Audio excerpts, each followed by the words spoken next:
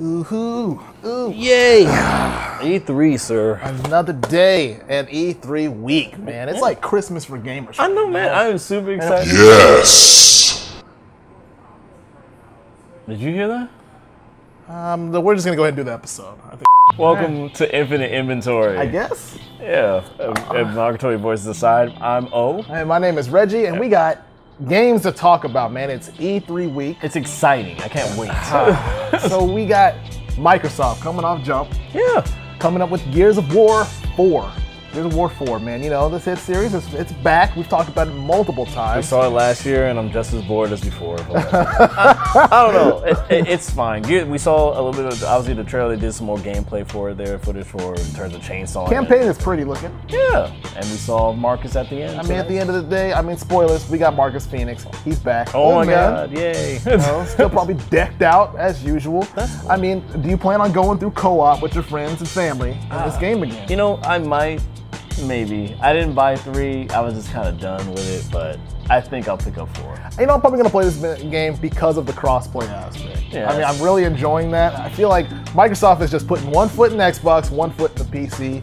And so with Gears of War 4, I may give it a try now that it's coming out to PC. I know what I said before, I may not. Probably still not. But we're going to move on. I guess. So, Kenji Infume is still making other games and whatnot, and obviously Recore is another one that everyone's probably forgotten by now. So, but they came on with a trailer for that and showing more of what the game can do. So, Got robots. Yeah, we actually saw gameplay for it. 3 different types of robots, I guess, or whatever. We got like a spidery one, we got a wolf one, and then we got one that's kind of like a big bulky one, and there's one other one. There's a 4th one as well, I think. I can't remember which one it was there. But it's cool.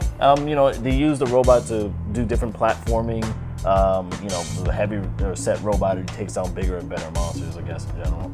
And, you know, obviously you got, your boys, the traditional platforming, got the grappling hook and all this other nonsense. yeah. I mean, how do you feel about this game for being such a platformer, I guess? Well, okay, when I watched the trailer, I was like, this is a really stylistic trailer. And everyone knows I like stylish trailers, but it didn't sell me. Yeah. That's the big thing. It wasn't like, you know what, I'm gonna go buy an Xbox One when this game comes out. It's a cool concept, but I don't really like see myself wanting to buy it. But I mean, hey, it's an original title. It might show some more things for me there, so. And I like robots, so honestly, I'm gonna keep giving this game a shot. It's not like I'm just throwing it away. Yeah, that's true. Let's go back in time What was that? to Dead Rising, man. Oh, when we used to play that game and stuff? Yeah. How do you feel about killing zombies? I mean, your boy Frank is back, I believe.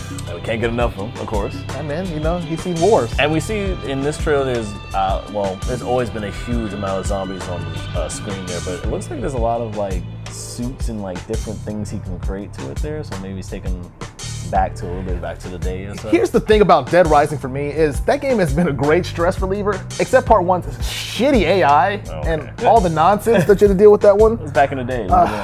It's not Fair what? It was fair enough. I'll give it that. But I'm probably gonna give this game a shot only because I didn't play too much of 2 and I didn't play 3 at all. So, well, what's it hurting? I guess so. I mean, maybe they could add multiplayer and some other things. That'd be kind of cool, I guess. I don't know.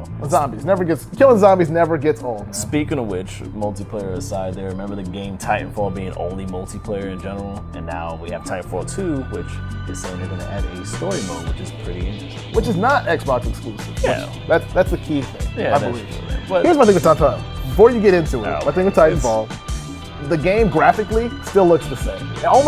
I almost want this game to be called Titanfall Complete. I feel like that would be what it needs to be Reggie, called. there's more Titans. You can do And other I am things. pumped to buy this game again. Yeah, exactly. Grappling hooking people and kicking them in the chest from afar and stuff. That's pretty awesome. I like that.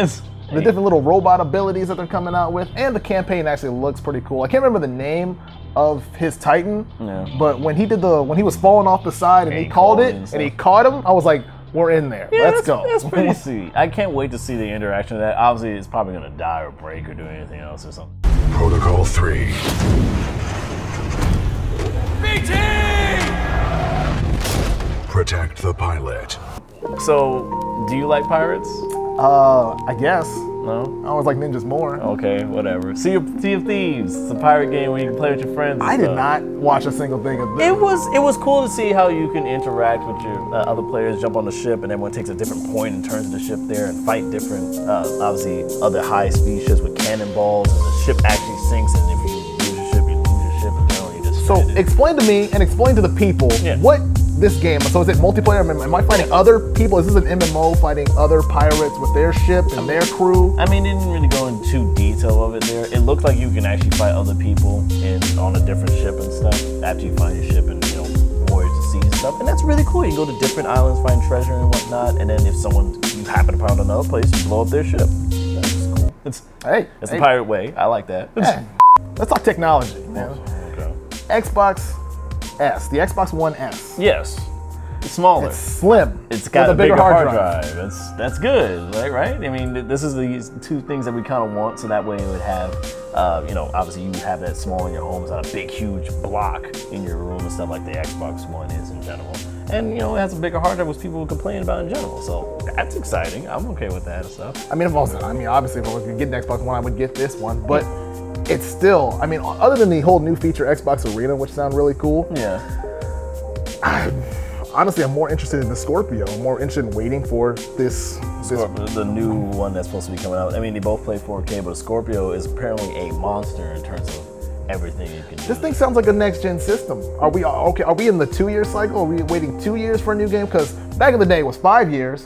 Then we did 10 years from 360, PS3 onto this gen. Right. And now it seems like 2 to 3 years. I mean, it's going to come to the point where we're going to upgrade into something new there. Welcome to the PC life, where we upgrade a lot. I mean, we've done it all the time, and it's about time that we move on to a new system in general. I mean, but I don't know how they're going to transition that, if they're coming out with a slim version of this, or they're going to kind of do the same thing with the PS2 to PS3 kind of era there in terms of it. I don't know.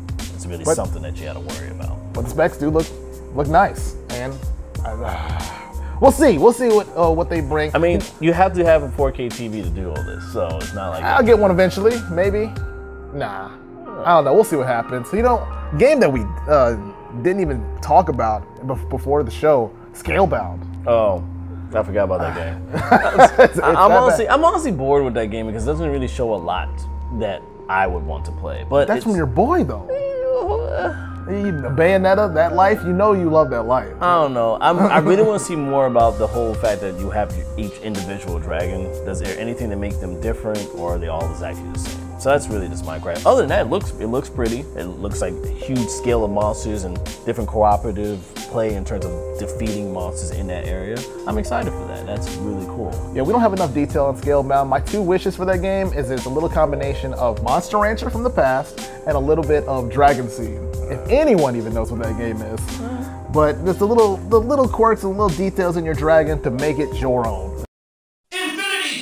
E3 weekend, man. All right, so that's the end of the Microsoft trip. That's done. We're gonna take it to Sony next week. Yeah, man. I can't wait to do that, but we got other stuff to do. Like, share, subscribe. We're outside Twitter, and also view us on Twitch. We do other things. I'm your host, O. My name is Reggie. We'll see y'all later.